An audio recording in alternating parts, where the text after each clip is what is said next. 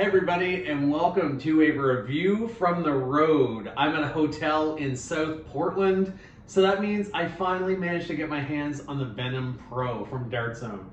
And it's the first blaster in a while that as soon as I got this thing, I ripped it open. Sometimes I pick up blasters, I'm kind of excited, and they sit around in the box. I'm sure a lot of us that review have been guilty of that. And with this one, I didn't want to do that. I busted it open right away. I bought myself two, and I gotta say, other than one kind of initial nitpick off the bat, I actually really like this blaster. I'm pretty impressed with the performance. I'm really impressed with what you get in the box.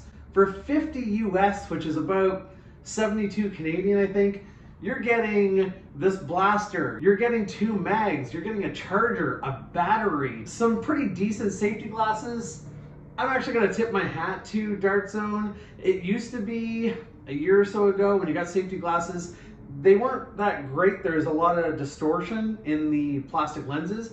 I actually find these ones pretty good, and they have pretty good side coverage as well. I think for glasses that come with a blaster, these are actually pretty impressive. Good job not just providing the cheapest source. The Venom Pro itself, the performance is pretty fun. Now I don't have a chronograph here with me. I try not to piggyback on the shoulders of others, but I do know from a bunch of different reviews, including BlasterHub news, that this is a little over 130 FPS. I do know from the box it does 7 darts a second, which is a great firing rate. It means you can do a controlled one shot and still have the fun of full auto, putting a bunch of darts down the field.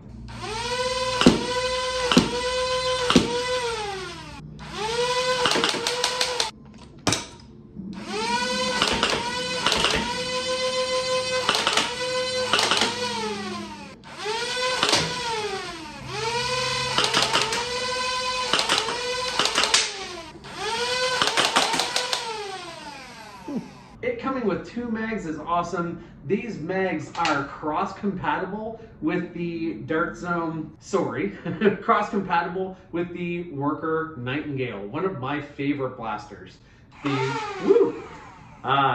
These gravity drop is what I was going to say. We'll talk about that revving noise after. One thing I'm kind of excited about is I bought 2 of these for myself, which means I already have 4 of these mags.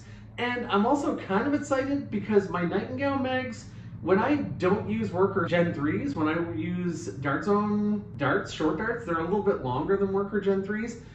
And sometimes I have issues, and I've read that these feed really well. So I'm actually kind of hoping that these will be better than my Nightingale mags in my Nightingale 2. So we'll see, time will tell on that one. You have a very generous battery compartment behind this thumb screw up here. I really appreciate that it is a thumb screw. The battery compartment's really big. It's some sort of 2S battery, probably a lithium ion battery. I'll have to go back and check that, but I'm sure that it is. I thought for a second that this little S and F was single and full auto, but it's actually safety and full auto. So that makes sense. I mean, I kind of knew it wasn't select fire, but I had a moment of excitement there. That takes us to talking a little bit about the rev trigger, which is a little bit controversial to some, but you kind of squeeze the back of your palm against it to rev it, which is actually not nearly as bad as I thought it would be. I actually kind of like it. Now, here's the only thing that I do have kind of a gripe with about this, is I do find when I'm holding this in a way that is comfortable for me, because of this brace down here, the finger guard, I'm holding it really, really low. That's where the back of my palm naturally wants to be. I kind of have to have my fingers going at a weird angle down here just to hold it in a way that I can rev it. And maybe they did that because of the back revving, so that you could just be carrying it around lower like this and then kind of angle it back into your hand and palm when you're ready for business. That could be. I do find that's a little bit weird. I'm guessing that that is the method to the madness on that. If it didn't sit kind of unnaturally high in your hand, you'd accidentally be revving it all the time. I think it's interesting. Good on them for trying something new. I didn't think when I saw this blaster that I liked the look of it. I really didn't. And now that I see it in person, I actually do like it. I like it a lot more than I thought I would. Kind of like the venting here for the flywheels. I thought it would be kind of big and bulging out more than it does. It does kind of bulge out on one side more than the other with the flywheels, but this is actually a pretty small blaster for the most part. I like that it has this little sliding sight up on the pick rail up here. It just is a pretty feature-rich package for the money.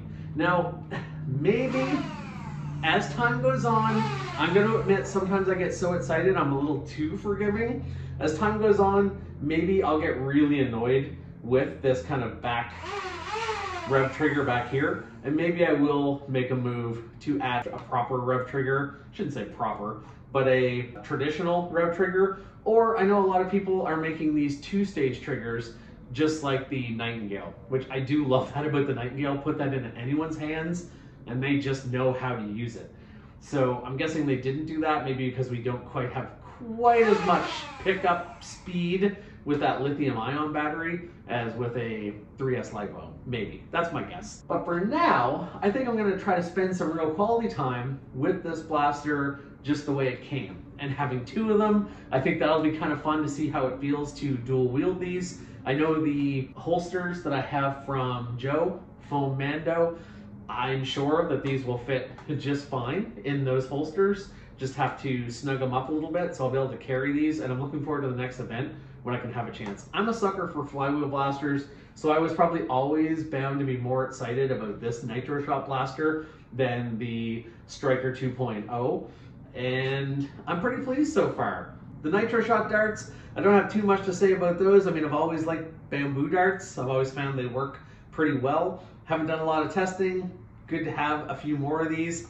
As much as I love darts, because I am such a flywheel person, sometimes I don't get into that as much, because this kind of bamboo dart or this dart that has less surface area touching a barrel of a sealed breech is kind of more advantageous to Springer blasters.